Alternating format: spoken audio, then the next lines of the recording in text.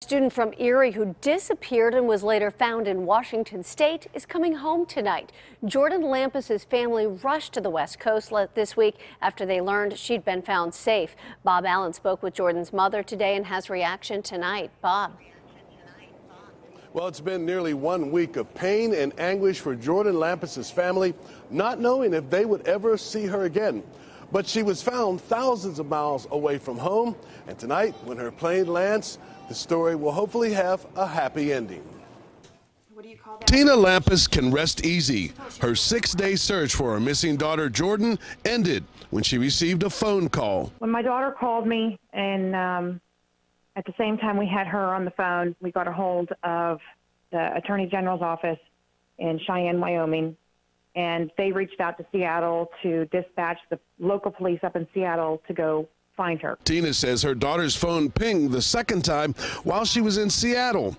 They were then able to tell authorities where to find her. It all started when Jordan never came home Saturday from her apartment in Erie, where she attended Gannon University. She drove west, where her phone pinged the first time in Kearney, Nebraska. Then her van was found abandoned 4.5 hours away in Cheyenne. That's when Tina and her husband flew to Wyoming, determined to find her. Everybody has just been a huge blessing, a huge support. I can't thank enough to the people in Cheyenne for helping us and taking us in. Tina says her daughter caught a bus to Denver and then took another bus to Seattle.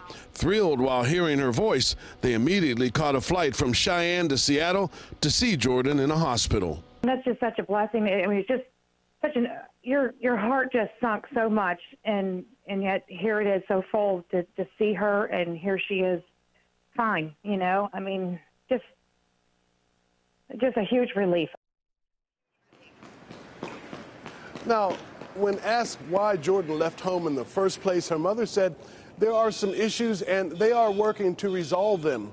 And she's hoping Jordan will get her life back on track and go to law school. Reporting live at Pittsburgh International Airport, Bob Allen, KDKA News.